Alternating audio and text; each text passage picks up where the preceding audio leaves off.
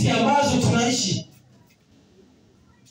tunaona udhibitisho ama kule kutimia kwa unabii huu wa Isaya 4. Kuna wanawake ambao wamejichukulia vijana tu wadogo na kuwafanya kuwa waume zao. Wengi wanasema sugar mummies. Msistajabie jambo hilo ninalozungumzia. Kidogo tu tutaangalia Waefeso. Unabii huu uliandikwa katika miaka 2000 iliyopita, lakini tunaona unatimia hadi saa hii katika nyakati hizi hata za mwisho. Ningependa kukuambia ya kwamba kwa kweli tunaweza amini andiko. Bwana Yesu asifiwe. Tunaweza amini Biblia takatifu, kwa maana kile ambacho kimeandikwa pale lazima kitatimia. Hata kama wakati mwingine it may seem as if not appealing to the intellect, not appealing to the logic, it has to be fulfilled. Unabii huu ama jambo hili lina maana nyingine. Hiyo ni literal meaning. Kuna nao symbolic meaning ama maana nyingine ya kimafumbo. Katika Waefeso 5:23. Waefeso, kitabu ni cha Waefeso 5:23. Sijui mbona sipate Waefeso katika Biblia hii, lakini najua nikifungua yangu utapata. Naam, Waefeso 5:23. Biblia takatifu inasema, kwa maana mume ni kichwa cha mkewe, kama Kristo naye ni kichwa cha kanisa, naye ni mwokozi wa mwili. Mume ni kichwa cha mkewe, vile vile ilivyo Yesu ndiye kichwa cha nini? Cha kanisa. Ninajua mnajua hili, lakini wacha tu niwaambie ya kwamba mwanamke anasimamia nini katika Biblia? Anasimamia kanisa. Na yule mwanaume anasimamia nini? Yesu. Kwa hiyo katika habari hizi tunaweza sema ya kwamba hawa wanawake ambao wanachukua mume mmoja, hawa wanawake ni nini? Ni makanisa ambayo yanachukua mume bali na Yesu. Kwa sababu tunaenda kusoma katika kitabu cha Great Controversy page 22. Sema ya kwamba the greatest sin committed by the Jewish religion was the rejection of Jesus. Was the rejection of Jesus. And the greatest sin committed in our in our Christian world today is the rejection of his law, the foundation of his kingdom in heaven and on earth. Unajua Wafarisayo walikuwa wanachukulia sheria ya Mungu na kuipenda zaidi, kwa sababu wale ndio walikuwa wanachambua huko. Kulikuwa na marabii, wale walimu wa Biblia, walimu wa amri na sheria za Mungu. Wakapenda sheria za Mungu, wakapenda mikate ambayo Yesu angepeana, na wakasahau kumpenda Yesu. Na upendo wao ulikuwa basi ni kazi bure. Katika nyakati hizi zetu saa hii vile tumesoma, basi watu watachukulia eti wanapenda Yesu, mimi nimeokolewa na Yesu ni mwokozi wa maisha yangu. Niliokolewa katika mwaka sijui mwaka jana nilibatizwa na ninampenda Yesu kama mwokozi wa maisha yangu. Ndio, ni vizuri. Lakini unajua roho ya nabii inasema ya kwamba they will reject the law. Wakakataa ile sheria. Unajua tunakataa ile sheria. Tunapenda Yesu, na vile tumesema ya kwamba tunapenda ile mikate ambayo Yesu anapenda, ile mibaraka anapeana, lakini hatutaki kupenda sheria yake. Wacha niulize, ni wangapi sabato yao ilianza saa 2 leo asubuhi? Be genuine. Just be genuine. Yes. Ni wangapi sabato yao ilianza jana jua lilipokuwa linazama? Mungu akubariki. Mungu awabariki nyote. Acha niseme hivi. Unajua wengi tuko hapa tunasoma misa. Unajua kusoma misa? Kusoma misa ni ile unakuja saa 3 saa 4 hivi. Unakaa 2 hours, ama 3 hours, mchana haurudi, unakwenda. Hiyo ndio misa. Hiyo si ibada ya Sabato. By the way, hiyo ni ibada ya Jumapili katika Sabato. Na katika macho ya Mungu, vile ambavyo tunasoma katika roho ya unabii, wewe na yule ambaye anashiriki katika kanisa la Kikatoliki ama makanisa mengine, yote Musa. Wacha Mungu atuonee huruma.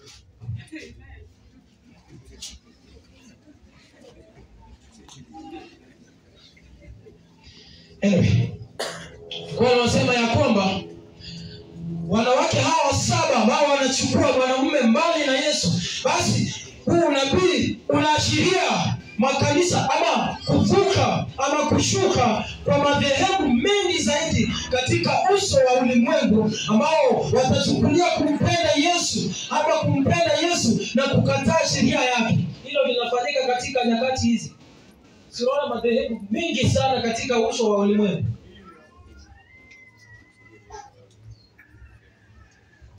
Ufunuo 17. Ufunuo 17 fungu la 3. Ninasoma. Tumefika pale? Bwana Yesu asifiwe. Tumefika pale. 17 fungu la 3, Biblia takatifu inasema, akanichukua katika roho hata jangwani, nikaona mwanamke ameketi juu ya mnyama mwekundu sana, mwenye kujaa majina ya makufuru, mwenye vichwa 7 na pembe 10. Fungu la 4, na mwanamke yule alikuwa amevikwa nguo ya rangi ya zambarau na nyekundu, amepambwa kwa dhahabu na kito cha thamani na lulu, naye alikuwa na kikombe cha dhahabu mkononi mwake, kilichojawa na machafuko ama machukizo na machafu ya uasherati wake. Kabla tujasoma fungu la 5, unaposoma Ufunuo 12 inazungumzia kuhusu kanisa la kweli la Mungu. Basi 17 inazungumzia kanisa bovu ama kanisa ambalo limeasi, ambalo si la Mungu. Mimi ninaangazia hili kanisa la 17. Ninataja tu kwa dakika 2-3 hivi, ya kwamba huu ni mfumo ama huu ni unabii ambao unaangazia mfumo ama authority ambayo itazuka na ambayo itateka baadhi ama mengi ya madhehebu ambayo yatazuka. Na ndio maana tunasoma pale Isaya 4 ya kwamba hao wanawake ama hao makanisa yatashuka, basi yakishikilia mfumo fulani wa ibada. Kwa mfano ibada ya Jumapili, yatashikilia mfumo fulani wa ibada, basi wakisema ya kwamba wanampenda Mungu na hata wapendi sheria. Fungu la 5, mwanamke huyu ana jina ama kanisa hili lina jina. Sikiza fungu la 5, na katika kipaji cha uso wake, na katika kipaji cha uso wake alikuwa na jina limeandikwa la siri, Babeli mkuu, mama wa makahaba na machukizo ya nchi. Babeli mkuu. By the way, acha nikuulize, kuitwa mama si takuwa na watoto, si ndio? Sasa huyu ni Babeli mkuu, mama wa makahaba. Unajua ukisema mama inamaanisha kuna watoto. Na pia imesema mama wa makahaba. Kwa hiyo ni mfumo ambao pia uko na madhehebu mengine, si hivyo Biblia inasema? Sema ya kwamba Babeli mkuu, mama wa makahaba na machukizo ya nchi. Kwa hiyo vile niwaambia, unabii huu unaashiria ama unaangazia kuzuka kwa mfumo ambao utakuwa mfumo kando ya ule wa Kristo, ambao watu watashikilia tu wakisema ya kwamba tunampenda Yesu, tunafanya kazi yake, lakini wanasema ya kwamba nguo ni zetu tutavaa. Nguo ni kwa ajili yetu. Chakula ni kwa ajili yetu. Unajua ikisema ya kwamba nguo na chakula inamaanisha ni yale mafunzo ambao wanafunza katika madhehebu hayo.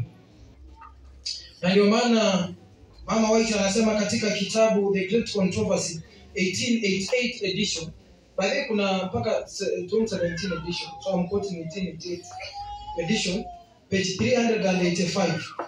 So The Great Controversy 1888 edition, kama unaweza andika, unaandika GC 88385. Inasema ya kwamba a worldly flood is flowing into the church, carrying with it all its false teachings and the doctrines of the devil.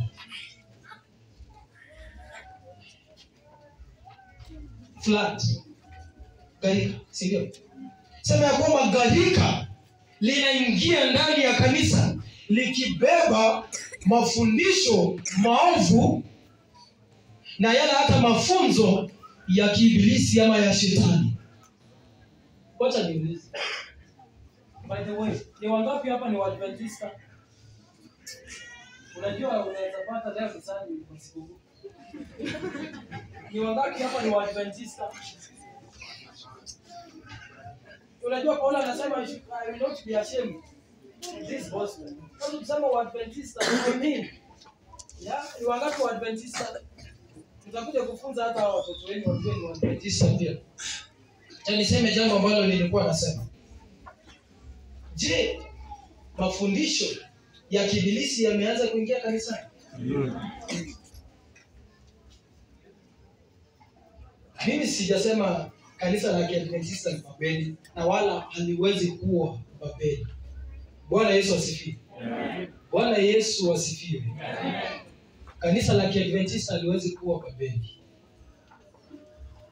Lakini kuna washirika wa Babeli ambao wako katika hili kanisa la Kiadventista. Unajua wakati ambapo Waisraeli, nikumbuka wakati ambapo Waisraeli walikuwa waliishi katika ile ile promised land. Walikuwa wanaishi in the promised land, lakini walikuwa wanaishi maisha ya kibabeli. Na ndio maana Mungu akawaruhusu wachukuliwe mateka kule Babeli ili waishi hayo maisha. Sijui kama mnanipata. Yani these people were living a Babylonian life, but they were living in a land of promise. So God allowed them to go or to be wakwe katika mateka pale Babeli, ndipo wataishi maisha hayo. Na wacha nikuambie, unajua currently shaking inaendelea. Ile Mama White anasema katika kitabu Testimonies for the Church volume 9 page 11, sema ya kwamba we are living in a shaking time where everything that is to be shaken will be shaken. And if you have not studied and you've not surrendered to God, you will be shaken out. Amen? Amen. You will be shaken out if your faith has not found a resting place in Christ. Kwa hiyo ninasema hivi, ya kwamba Waadventista wenzangu, hata mimi ni Waadventista, kama hatutaangalia vizuri, kuna wenye wanatoka nje wachukue nafasi zetu.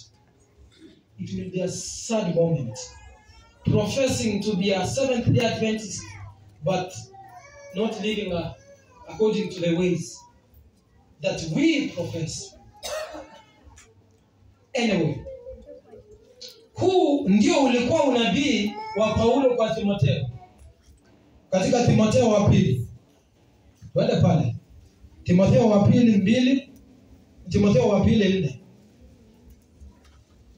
Timotheo wa pili 4. Naam. Nimefika pale. Tumefika pale ama tumechoka? Sasa nione ni okay. Tumefika pale ama tumechoka? Okay. Wacha nisome. Tuko karibu kumaliza. By the way tuko karibu kumaliza. We are not far from the end. Chapter 4 verse 3, Biblia Takatifu inasema, maana utakuja wakati watakapoyakataa mafundisho yenye uzima, ila kwa kuzifuata nia zao wenyewe watajipatia walimu makundi, kwa kuwa wana masikio ya utafiti. Fungu la 4, na watajiepusha wasisikie yaliyo kweli na kuzigeukia hadithi za uongo. Nisome King James. Hii naona itaingia vizuri. Chapter 4 verse 3. Sema, for the time will come when they will not endure sound doctrine, but after their own lusts shall they heap to themselves teachers having itching spirit. Some NIV itaweka hiyo vizuri sana. Katika fungu la 4 sema ya kwamba and they shall turn away their ears from the truth and shall be turned unto fables. Watageukia ama watapea mgongo ukweli, wakienda katika huo mfumo wa ibada ambao ni mfumo usiokuwa sawa na ule wa kibiblia. Watu watakuwa wanatafuta madhehebu ambayo yatashughulikia hali yao ya maisha. Yani, they will be seeking for a denomination or a religion that accommodates their lifestyle. Kama akona bibi wawili, anatafuta ama bibi watatu hivi, aona ni kanisa gani inaweza niruhusu na bibi wangu watatu wanne. Kama anajivaa vile anajivaa, anaona ni kanisa lipi hili litanikubalia na kujivaa kwangu na kula kwangu. Na watu wengi wanataka, by the way, watu wengi wanataka dini ambayo inatetea na inashughulikia hali yao ya maisha. Yani unataka kenye unataka. You want what you want. Let me tell you, wacha niwaambie. You know God commands. But first, before commanding, he pleads you to come. Then he commands you. The word of God, Biblia takatifu ama neno la Mungu, bale wa Ibrania anasema ya kwamba ni kama mshale ukatao kuwili, sivyo? Mshale ni kitu ya ni mshale ama ni sword. Upanga. Upanga ni kitu ya kuchezea. By the way, umeona upanga ni kitu ya kuchezea. So ni kitu itakubembeleza tu, sivyo? Kama neno la Mungu kama neno la Mungu ni kama upanga, utafikiri litakusu, sivyo? Itakuweka katika njia nyembamba. Vile nilisema ya kwamba watu wengi wanatafuta dini ambayo inatetea mahitaji ama kule kutaka kwa maisha yao. Ama wengi wako katika hata hapa hivi, wengi wako katika dini ya Kiadventista. By the way, tusimame kidogo. Naona kuna watu wanaweza. Si tumekaa sana.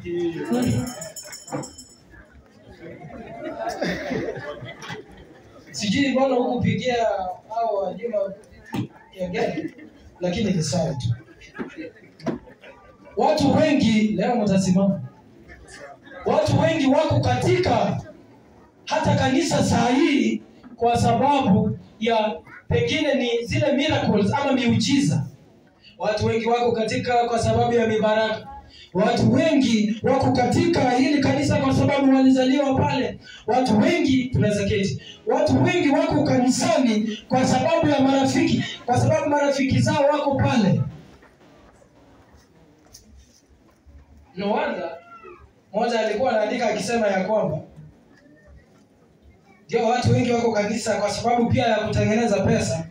Akisema ya kwamba kama unataka kuwa tajiri katika nyakati hizi, unafanya vitu vitatu. Cha kwanza, uanzishe dhehebu. Cha pili, uuze hizi whatever spirits. Uanze duka ya kuuza wines and spirits. Cha tatu,